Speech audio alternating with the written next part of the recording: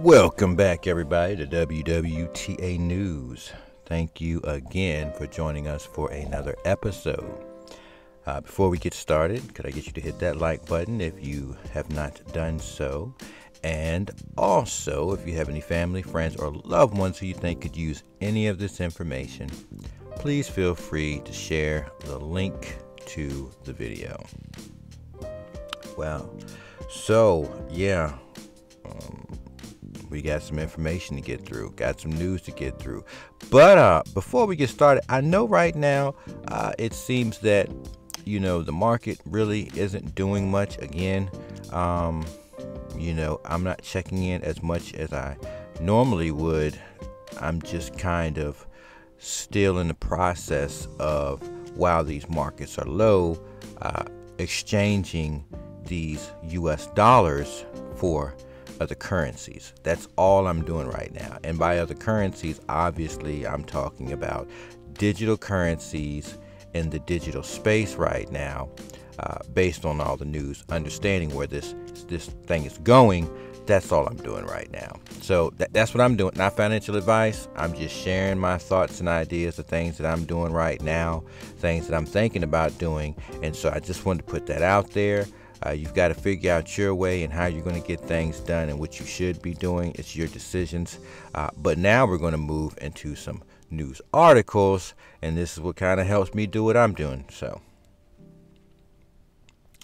our first article, it is Play Slots with Bitcoin, the newest trend in online gambling. Now, online gambling took off right before the pandemic, I believe, in the United States. And I mean, it became a crazy thing. Now, before that happened, I already knew that we were going to see online gambling and slot machines on our devices. I knew it was coming. Now, you can go to websites from your device, but I know that apps are coming, right? I know apps are coming. So because my understanding of how the nature of the system works, I was like, okay, so let me start moving into gaming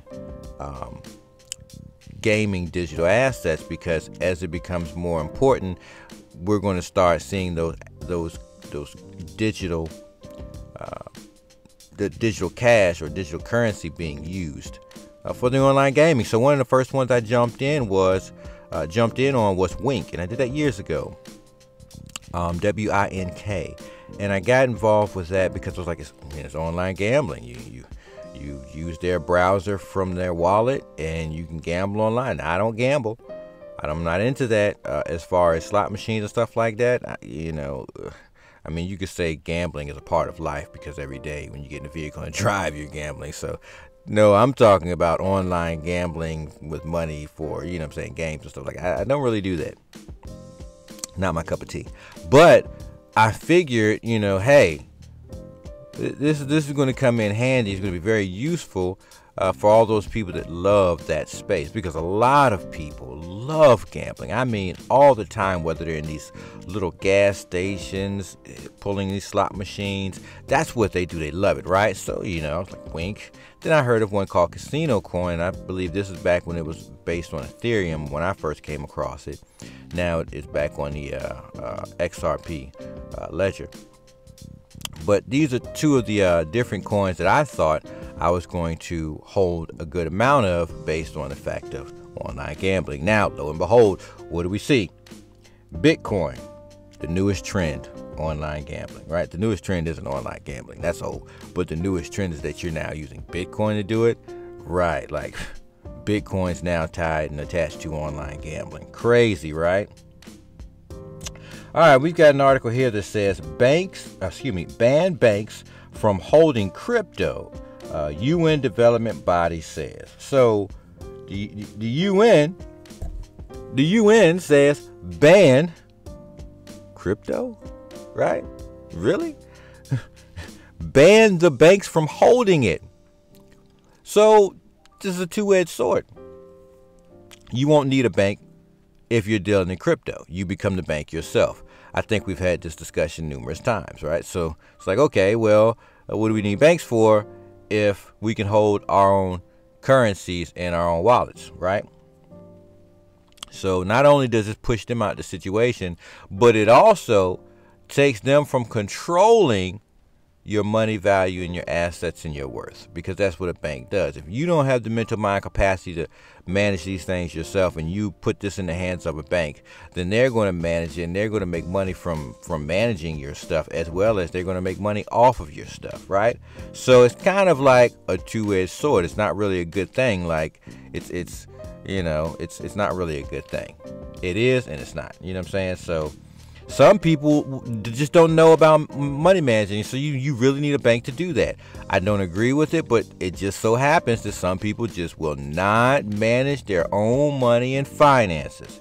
And then, companies and banks, they're like, well, we can make sure that money does what it does. Don't worry about it. We got you covered. You know what I'm saying? So, yeah, the UN. Why? I don't know. That's a good question. Why would they actually want to do that? You know what I'm saying? Like, we always know the front story, but it's like, there's always a bigger story in the background. It's not being discussed. We're just going to share the basic information to get you an understanding so you kind of go with it, right? They've recommended extra taxes on transactions and ad restrictions to boost states' revenue and safeguard financial stability in developing countries. So, if you don't have banks, then that's money that you're not spending as a person with your bank, right? If you're your bank yourself, then your transactions get taxed, then yes, technically that's more revenue for the state. So now the states are no longer being pressured and under the crazy authority that banks have had because they have the money, right? They control the money. They pretty much can control the governments, right? We already understand this through lobbying, okay? So makes sense. Could that be what they're trying to put it into? I don't know. All right, we got an article here from Forbes that says floodgates of capital. Crypto is braced for 21 trillion boom as price of Bitcoin, Ethereum, BNB, XRP, Solana, Cardano, Luna, Shiba Inu, and Dogecoin skyrocket. That's pretty interesting.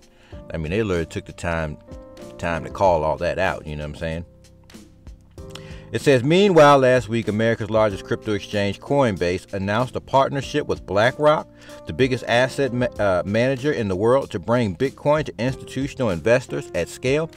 We already knew that the next big boom that was going to come, I don't know if it's here yet, but we knew the next big boom that was going to come was going to have to come from the institutions, companies, and corporations. Big money has to start making their move in this. Now, we know that a few laws got passed allowing banks and whatnot to hold these currencies, right? But we also knew that this was a gateway. Institutions are going to come in, and they're going to come in big. So what we saw, in my personal belief, in 2021, when we saw that market green just going crazy, that was all still really just retail, and a few companies maybe got involved, but it was mostly just retail. And when you look at it, you were like $2 trillion. I think at some point it was almost close to $3 trillion total market cap. That's really nothing. You know what I'm saying? That's really no money. So, I mean, it's money, but it's not really money when you think on the basis of a country, right? A whole country, or a whole big corporation company, like such as the likes of the United States, because you can look at the debt of the United States, like $30 trillion of debt. So we look at that number, we're like, $2 trillion is really not that big, especially when you start thinking about the whole of all the countries combined. It's like all the land masses combined, all the companies and corporations combined. It's like, that's really no money at all. So, I mean, we look at that, and then it's like, boom, really no money, all right? It says, in short, Coinbase will provide BlackRock's Aladdin clients with direct access to Bitcoin, right? So Coinbase, in connection with BlackRock, is bringing direct access to Bitcoin to clients. For the first time, most institutional investors will be able, let's get that one more time. For the first time, most institutional investors will be able to hold, trade, and broker the actual cryptocurrency instead of derivative instruments. And this is where we heard about people buying the thought of Bitcoin, not actual Bitcoin. So they're opening up the gates. Now, when this happens, this is what I suspect. I'm not a financial advisor. This isn't financial advice. But what I suspect is when that floodgate opens, because they're still waiting on legislation. But when that floodgate opens, it's going to get ugly. You're going to see big money. You talking about trillionaires, millionaires, billionaires. You talking about all the money that's going to come into this space when they start coming in? Oh, come on. It's going to be crazy. It's going to be crazy. All right, it says Aladdin is BlackRock's flagship asset management platform that serves as a dashboard for some of the biggest fund managers in the world. As of 2020, it administered a crazy $21.6 trillion, which comes to around 7% of all assets in the world. $21.6 trillion worth of assets across the world, right? We had a market cap of over $2 trillion in like 2021, right? 2021, everybody's making money. It's mayhem out here. It's crazy, right? Your money was being made. That was a little over $2 trillion at the time. We're talking about when the floodgate opens, just alone from BlackRock, we're going to see the potential of $21.6 trillion coming to the space. We ain't seen nothing yet. When you thought you had money in 2021, because the money fell, all right, everybody knows. But when you were in 2021 and that money was good, you was like, oh, wow, this is crazy. Look at all this money. I've never in my life, never, you know what I'm saying? Never. I ain't never seen no money like when you thought that was it. That was like a little over $2 trillion. And I believe you go back in my videos, you'll hear me talk about it. Like, yeah, but that's only $2 trillion value. It's really not no money in comparison. Look at all the money that's got to come into the space. And that's why right now, I'm not a financial advisor. This isn't financial advice. But that's why right now is such a great time for you to be making moves in this space. If you ain't made no moves and you scary and you sitting by the edge of the pool, dipping your foot in there every now and then, you don't want to jump in that water, you are literally going to find yourself with no space to get in the pool, because when everybody else gets in that pool, the pool going to be full. And it's going to be hot outside. And you're going to be sweating like crazy and you can't even get in the pool. You just sat there the whole time dipping your foot in it. Listen, 21.6 trillion is yet to come in this space. BlackRock alone. BlackRock's Aladdin alone is going to bring in 21.6 trillion. Okay, just absorb that information, think about it, digest it, and think about it, and get a full understanding of what that means and what the potential is for you in the near future. But let's continue. But while coming on Aladdin theoretically opens a door to trillions of institutional dollars, Bitcoin's sluggish reaction hints that big investors won't rush to back up the truck on crypto, especially in light of recent events, obviously. So mainly they're just talking about legislation. Legislation is what everybody's been waiting on. Institutions, they're tied into legislation, law, and everything else. So when they take a hit, they can't mess around like us in this world and take a hit and we can survive from it. That destroys companies, you know what I'm saying? So they got to be very careful how they're moving in that environment. And that's why as soon as this legislation stuff gets pushed through, institutions, Aladdin from BlackRock, 21.6, that's just the beginning, okay? Think about all the other institutions that has not been discussed yet. Crazy money, okay? Do you think there's only $21.6 trillion worth of value and assets and money that exists in this whole existence of mankind? That's crazy. It's like 500 trillion worth. And that's not even including the resources that are still being found today that most countries are beginning to dig up. So that's going to add to the total value. So, I mean, if let's just say 500 trillion has got to come into this space. We're talking about now Aladdin's BlackRock bringing in 21. We come from $2 trillion market cap. Now we're going to see 21 immediately from BlackRock just as soon as, BlackRock's Aladdin, just as soon as they can get in, they're like, boom, they're bringing it, right? That's one. All right, so that's crazy. Look, that's crazy. Let's move along, but that's crazy though, right? So we got an article here that says, latest report shows Ethereum whales by 312 billion Shiba Inu during the crypto winter, right? So 312 billion Shiba Inu during the crypto winter was bought, right? Well, it is what it is. You do your research on it. I can't tell you what to do on this stuff. It's Shiba Inu. Look it up. research it. If you find value in it, that's, that could be some interesting stuff. 312 billion worth of sheep, 312 billion sheep, not it didn't say worth, but 312 billion sheep was bought, right? Next article. Central banks can safely invest in Bitcoin with BlackRock's Bitcoin private trust, says DCG founder, right? Come on. Hey, man, they can finally do it. Digital currency group founder Barry Silbert suggests that with BlackRock's Bitcoin trust, central banks now have an easy, safe way to invest in Bitcoin. Central banks, right? Central banks. They're trying to get into space, right? Legislation, laws make it legal. Come on now, when central bank, we were just talking about BlackRock's Aladdin. Now, central banks, right? Fun fact from Barry Silbert. BlackRock advises and invests money for many of the central banks around. Oh, BlackRock does the investments for many central banks. So could the central banks also be under Aladdin? Another fun fact, central banks now have an easy, safe way to invest Bitcoin. So I'm going to speculate. I can't prove this, but based on the last article, that Aladdin is a money management, right? So central banks up under BlackRock, either they're going to be a different branch or something that BlackRock's directly dealing with, central banks, or maybe it's tied into Aladdin. Either way, I mean, we're still talking 21.6 trillion. Is this a part of the 21.6 trillion, or is it separate? If it's separate, I mean, we still got more money that's got to come into the space. So, wow. You know what I'm saying? Wow. All right, so look, that's the end of our articles for the day. That's a lot of stuff to think about. We are in a dead market right now, and, I believe I talked about in the previous video, to me, I think we're in a 4-year cycle.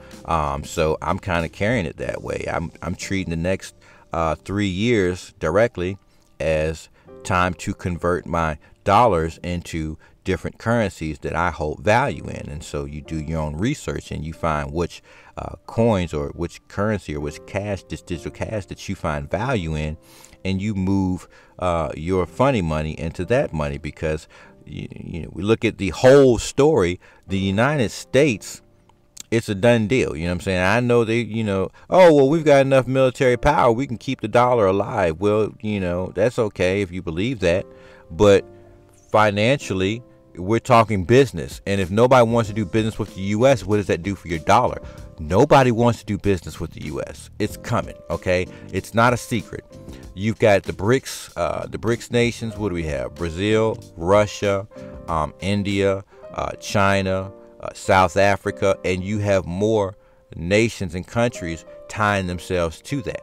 All right, so I mean, it's not a secret unless you're just not paying attention and you're not tuned in. I mean, the greatest nation has been the United States because of what? The ability to sanction in their military might. And so that's coming to a close. If you look at what's happening over in Europe, you're seeing them financially getting some punches. You know what I'm saying? It's like things aren't looking too good. Now, let's just honestly call it what it is. Europe birthed the United States. Europe birthed it. Okay, let's just look at what colonization was. They sent first they sent militaries over, right? And the militaries began to fight the battles as they tried to conquer and colonize, right? So that was some of the first things that happened. Secondly, they started sending over, kicking out criminals from Europe. That's what they did. They threw out criminals. So if you had broken laws, you had a criminal background, they sent you on a boat as an indentured servant, right? And you're going to serve your time, and then you be released into the wild, right? I mean, it is what it is. That's what happened.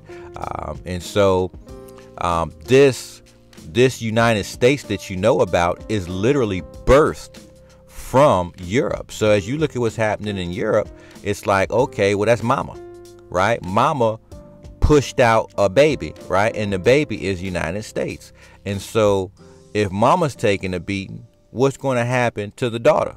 The daughter's going to take a beating too. You know what I'm saying? Unless she can, that's a whole nother conversation. But the point is, they're connected. They're literally connected, okay? And so what you see happening to one is surely going to happen to the next. It is what it is. So you need to be prepared. You need to have your mind open and thinking and understanding of what's to come in the future. Whether you have gold and silver, Whether you have actual assets that you have tucked away somewhere, it is what it is. You're still prepared to deal with the failure of the dollar, because it's on the way. It's on the way. Other countries are done dealing with the hegemony of the United States and Europe as well. So something new is happening. Something different's happening. Prepare yourself. Look ahead into the future. If you found any value in this video, please hit that like button. It helps more people see this video in this channel and receive this information. And again, if you have any family, friends, or loved ones who you feel could use any of this information, please again share a link to the video or send the video directly to them so they can see it as well. And with that being said, hey, I will catch you all in our next episode.